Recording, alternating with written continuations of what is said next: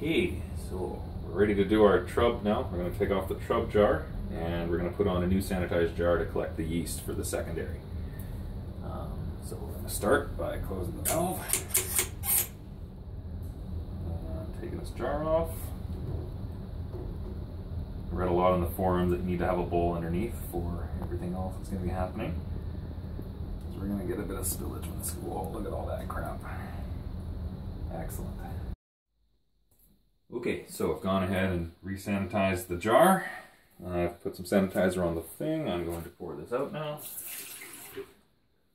And we're going to put the wide mouth mason jar back on.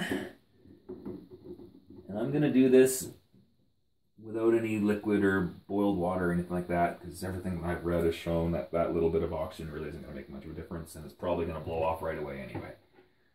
So, that said, let's open up this valve and see what happens. There we go. You can see all the airlock activity now. That's gone ahead and shaken up what's left of the krausen and proteins on top. And I think we're all good. You can already see how all that leftover particles and the dead yeast have already started to settle down. And we've started our secondary now without any additional steps. Cool. Thank you.